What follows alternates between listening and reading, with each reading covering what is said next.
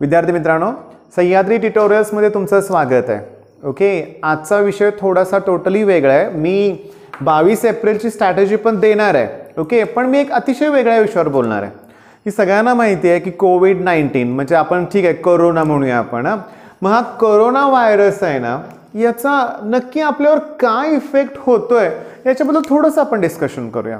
बघा की हा जो आउटब्रेक झाला म्हणून आपण कोरोना व्हायरस, याच्या अगोदर मी माझी सिच्युएशन काय तुम्हाला सांगतो की माझे क्लासेस 15 वर्ष सुरू आहेत. दरवर्षी प्रचंड ॲडमिशन्स होतात. 700-800 मुलं असतात माझ्या बॅचेसमध्ये. टोटली मी 5वी ते 12वी क्लासेस घेतो. ओके, अचानक आज अशी कंडिशन आली, माझ्याकडे एकही स्टुडंट नाही आहे. आता नाही आहे, सिरियसली. बरं कधी येतील मी नाही सांगू शकत. ओके, मग अशा कंडिशनला मी काय केलं पाहिजे? पॅनिक व्हायला पाहिजे? टेन्शन घेऊन बसलं पाहिजे? बिलकुल नाही, मी तसं होणार. पण होऊ शकतं ना. बरेच जण नोकऱ्या कमी होणार आहेत, जॉब जाणार आहेत, लक्षात घ्या. पण हे कधी, हे लॉकडाऊन असा सुरू राहिला तर, पण ही परिस्थिती कधीतरी बदलेल. मला गॅरंटी आहे जेव्हा हे सगळं थांबेल, जेव्हा आपल्याला औषध वगैरे येईल, त्याच्यावरती एखादी ती वॅक्सिन लस म्हणतो ते मिळेल, तेव्हा हे सगळं परत आहे तसं सुरू होणार आहे. ओके, सगळ्यांना कामं करायचे आहेत, सगळ्यांच्या गरजा आहेत, तेव्हा बिझनेस परत बूम होणार आहे. पण तो कधी होणार सध्या तरी माहीत नाही आहे. होणार आहे का सांगू शकत नाही आपण. शाळा कॉलेजेसला परमिशन मिळेल का सांगू शकत नाही. क्लासेस तर लांबच राहिलं. एका बॅचमध्ये आमच्या 60 मुलं असतात. ओके, 50 ते 60 म्हणूया आपण. मग आता एका वेळेस किती बसवायचे? गव्हर्नमेंटनं म्हणलं नाही, अलाउडच नाही, तर मग काय करणार? मग मी सांगू का, मी एकदम शांत आहे. मी ठरवलंय जशी परिस्थिती होईल तसा डिसिजन घेणार आपण. ऑनलाईन एज्युकेशन सुरू करूया ना, तो एक बेस्ट सोर्स आहे. आता मी काय करतोय, साताऱ्यातल्याच मुलांना शिकवतोय. ऑनलाईन एज्युकेशन मी सुरू केलं. एखादी वेबसाईट मी तयार केली तर त्याच्यावर पूर्ण महाराष्ट्रातल्या मुलांना शिकवू शकतो कमी फीमध्ये. ओके, जास्तीत जास्त मुलांच्यावर पोहोचू शकतो. इन्कम बऱ्यापैकी होतो त्याच्यात. पण मुद्दा काय, मला तुम्हाला काय सांगायचं आहे की मी पॅनिक नाही आहे. आणि माझी इच्छा आहे की माझा विद्यार्थी पण माझ्याप्रमाणेच त्याने विचार केला पाहिजे. पॅनिक व्हायची गरज नाही आहे, कारण मी एकटा नाही आहे. सगळ्यांच्यावरच ती परिस्थिती ओरडली. सगळ्यांनाच परिस्थिती बदलायची, सगळ्यांनाच परत पहिल्यासारखं हवं आहे. मग आपण चांगला प्रयत्न करणारच आहे. बरं, करोनामुळं पॉझिटिव्ह इफेक्ट पण भरपूर झालेत. तुम्ही आठवा किंवा माझंच सांगतो परत लहानपणी ठीक आहे, जेवायच्या अगोदर आई म्हणणार हात धुवा.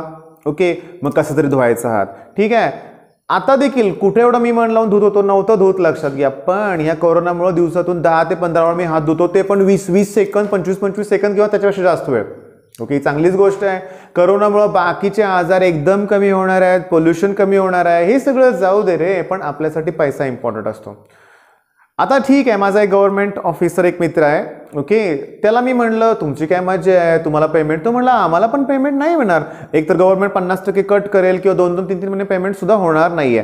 म्हणजे इथं सगळेच पेमेंटच्या दृष्टिकोनातून टेन्शनमध्ये आहेत. पण यातून मार्ग मिळू शकतो. आता आपण तुमच्याशी थोडंसं डिस्कस करूया अभ्यासाच्या बाबतीत.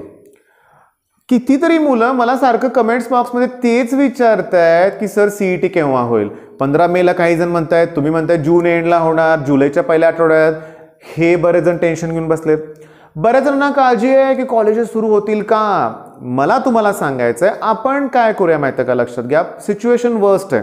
असं आयुष्यात कधी कोणाच्या घडलंच नाही की इतके दिवस घरात बसायचं आहे ते. ओके, तुम्हाला सांगू का, आज मी थोडंसं एक्झाम्पल वेगळं देतोय, लक्षात घ्या. अभ्यासाचे काही संबंध नाही. पण मी माझी मिसेस, माझी दोन्ही मुलं, आम्ही जवळजवळ अर्धा 1 तास क्रिकेट खेळलो. आमच्या घरासमोर पुष्कळ जागा आहे. म्हणजे आम्ही काय असं ग्राउंडवर कुठं गेलेलो नाही आहे, अगदी घरासमोरच. आणि क्रिकेट म्हणजे काय, आम्ही काय फुल पिच नाही, अगदी एन्जॉय केलं आम्ही.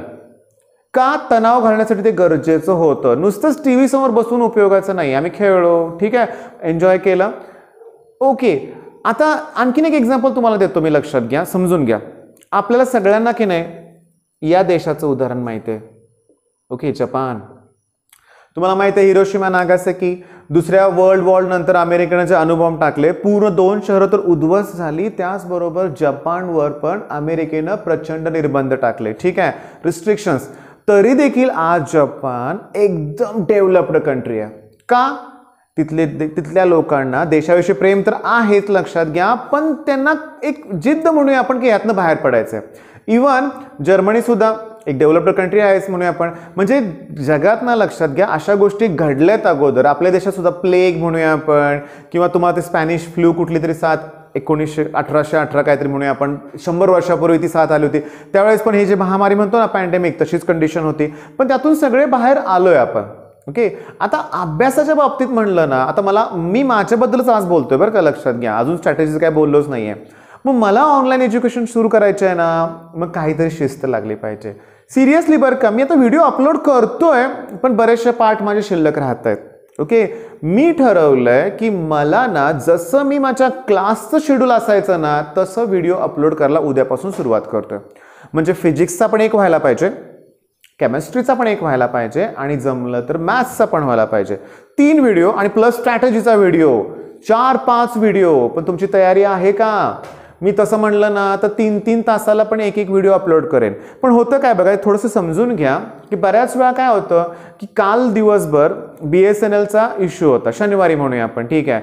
मग रविवारी सुट्टी होती, त्यामुळे पूर्ण वेळ वाया गेला. म्हणजे समजा नेटचा काही इश्यू असेल किंवा बाकीचे काही प्रॉब्लेम्स असतील, एका दिवशी स्किप होईल म्हणूया आपण. पण माझा प्रामाणिक प्रयत्न असणार आहे, मी खूप शिस्त लावून घेणार आहे मला, की रोज 3 व्हिडिओ तर अपलोड करायचे. आता कोऑर्डिनेशन कंपाऊंड, ओके, मग उद्या VBTचा व्हिडिओ अपलोड करायचा प्रयत्न करणारच VBT. मग VBT झालं, मला काय टार्गेट आहे, चला कोऑर्डिनेशन कंपाऊंडच संपवायचं आहे. तो झाल्यानंतरच मी केमिस्ट्रीचा वेगळा टॉपिक घेणार. आता प्लेन व्हिडिओ तयार आहे, दुपारपर्यंत अपलोड होईल. पण प्लेनचा अजून एक व्हिडिओ तयार करायचा आहे. माझं नेक्स्ट टार्गेट असणार आहे प्लेनच. म्हणजे बघा, मॅथ्समध्ये प्लेन मध्येच मी तिसरा टॉपिक सुरू करणार नाही. आता केमिस्ट्री पहिल्यांदा कोऑर्डिनेशन कंपाऊंड कंप्लीट करणार, मग दुसरा टॉपिक करणार आहे. आता फिजिक्समध्ये पण स्टेशनरी वेव्स, स्ट्रिंगचा टॉपिक व्हिडिओ अपलोड करून 2-3 दिवस झाले, पण लगेच मला कुठला करायला पाहिजे होता, पाईप ओपन पाईप क्लोज राहिलं. आता तसं नाही आहे, शिस्त लावून घ्यायची आहे. आणि मी काय करणार आहे की ऑनलाईन एज्युकेशनवर मी वळणारच आहे. लकीली बऱ्याच मुलांनी माझं कौतुक केलं, बऱ्याच जणांना माझं शिकवणं आवडलं. याचा अर्थ मी ऑनलाईन एज्युकेशन जरी सुरू केलं, थोडीफार फी चार्ज घेऊन पुढल्या वर्षी, तुमच्यासाठी नाही आहे, तर त्यावेळेस काय होणार आहे की मला माहिती आहे यश मला मिळणारच आहे. इन्स्टंटली नाही मिळणार, मला एफर्ट्स घ्यावे लागणार आहेत, पण मी करणार आणि मी मिळवणार.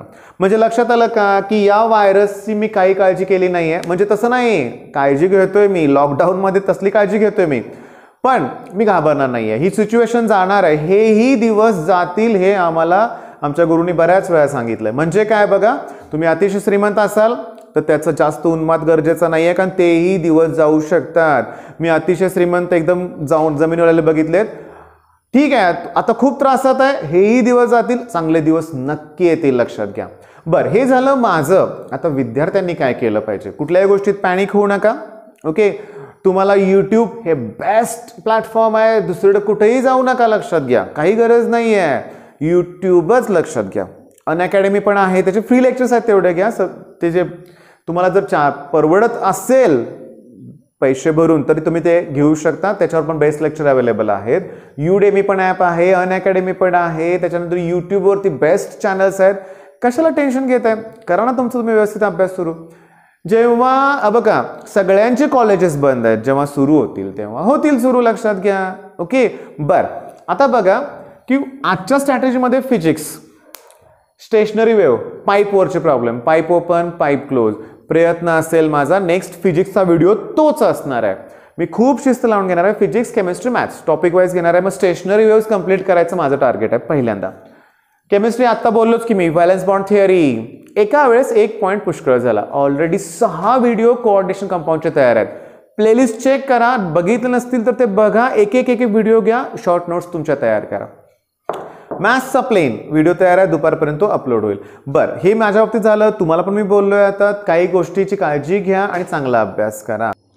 विद्यार्थी मित्रांनो, आता लक्ष द्या की मॉक टेस्ट, मी माझ्या क्लासमध्ये जे मुलं आहेत ना त्यांच्या मी मॉक टेस्ट घेतोय. मी पर्सनली बघतोय की काय इश्यू होतं इथं, की सगळ्यांचा स्कोर कमी होण्याचं कारण आहे 11thचा पोर्शन. कमेंट्समध्ये मी भरपूर कमेंट बघतोय की सेट रिलेशन फंक्शन घ्या, हे घ्या, ते घ्या. माझं टार्गेट काय असेल की प्लेन टॉपिक संपला ना, सेट रिलेशन फंक्शन घेऊया. सगळ्यांची इच्छा आहे ना, सेट रिलेशन फंक्शनच घेऊया 11th स्टँडर्ड. पण आपला मेन विषय काय होता की 11th स्टँडर्डचं वेटेज आहे 20%. ओके, खूप झालंय. हे जेव्हा डिक्लेअर झालं ना 2018ला, लक्षात घ्या, सिरियसली मला खूप भीती वाटली बरं का. मी विचार केला 11वीचा सगळा पोर्शन करायचा आणि 20% येणार. नंतर मला बरं वाटलं का सगळा पोर्शन नाही आहे, सिलेक्टेड टॉपिक आहेत. मग मी मुलांना म्हणलं हे बेस्ट आहे. का? त्यांनी दिलंय फिजिक्समधला मेजरमेंट, म्हणजे एक क्वेश्चन कंपल्सरी येणार आहे. आता आपण काय करूया माहिती आहे का, की उद्या आपण डिटेलमध्ये याची स्ट्रॅटेजी तयार करूया उद्या, ठीक आहे, सेपरेटली. त्यामुळे उद्याच्या सकाळची स्ट्रॅटेजी तुम्ही बघाच बरं का, की कार आपण डिटेलमध्ये स्टडी करूया. फिजिक्सचे 10 मार्क्स, केमिस्ट्रीचे 10 मार्क आहेत आणि मॅथ्सचे 20 मार्क आहेत. ओके, इश्यू असा होतोय की क्वेश्चन्स खूप सोपे आहेत, खूप सोपे क्वेश्चन्स आहेत, पण मला फॉर्म्युलेज पाठ नाही आहेत, अशी वेळ. आज मी एका मुलीशी बोललो, लक्षात घ्या, ती काय म्हणली की सर मला केमिस्ट्री आणि फिजिक्समध्ये काहीही स्कोर होत नाहीये. ती म्हणली 0. नीटची तयारी करते ती, ठीक आहे. मग तिला मी आज म्हणलं तू कर, बायोवर जास्त फोकस कर, पण फिजिक्स केमिस्ट्रीला 0 स्कोर होतोय, खूप कमी स्कोर होतोय, अशी जर कंडिशन असेल ना तर कशी सुरुवात करायची हे उद्याच्या स्ट्रॅटेजीमध्ये तुम्हाला मी एक्सप्लेन करेल. आपल्याला हे मार्क, बोनस मार्क मिळालेत हे पहिलं आपल्या डोक्यात फिट करा. इझी पोर्शन असणार आहे, फक्त आपल्याला जास्त वेळ अभ्यास करायला नाही. उदाहरण सांगायचं म्हणलं तर बऱ्याच वेळा बोललोय मी की कोनिक सेक्शन, त्यात सर्कल आहे, पॅराबोला आहे, इलिप्स आहे, हायपरबोला, 4 वेगवेगळे टॉपिक क्वेश्चन 1 येणार आहे. सिक्वेन्स अँड सिरीज सुद्धा, ठीक आहे, त्याच्यात पण वेगवेगळे टॉपिक आहेत, लक्षात घ्या. म्हणजे त्यात पुन्हा एपी जीपी सगळ्या गोष्टी आहेत, लक्षात घ्या, तिथं सुद्धा प्रॉब्लेम आहे. मग आपण काय करूया, उद्याच्या स्ट्रॅटेजीमध्ये ह्याच्याबद्दल डिस्कशन करूया की आज काय करा की जे मी व्हिडिओ अपलोड करेन तुम्ही ते कंप्लीट करा. आणि अपलोड केल्या बघितलाच पाहिजे असं काही नाही आहे, तुम्ही डाउनलोड करून नंतर बघितलं तरी मला काय फरक पडणार नाही आहे, लक्षात घ्या. म्हणजे फरक पडणार म्हणजे मी काही असं नाही म्हणत की बघाच असं नाही आहे. तुम्ही जर दुसऱ्या विषयाचा अभ्यास करत असाल ना, तो सोडून लगेच व्हिडिओ बघायची गरज नाही, असं मला सांगायचं होतं.